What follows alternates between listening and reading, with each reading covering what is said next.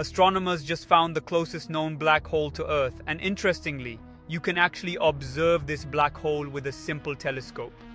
GAIA BH1 is a black hole located about 1560 light-years away from us, and it's part of a binary system with a star that is very similar to our Sun. This star orbits the black hole every 185 days at a distance of about 1.4 astronomical units.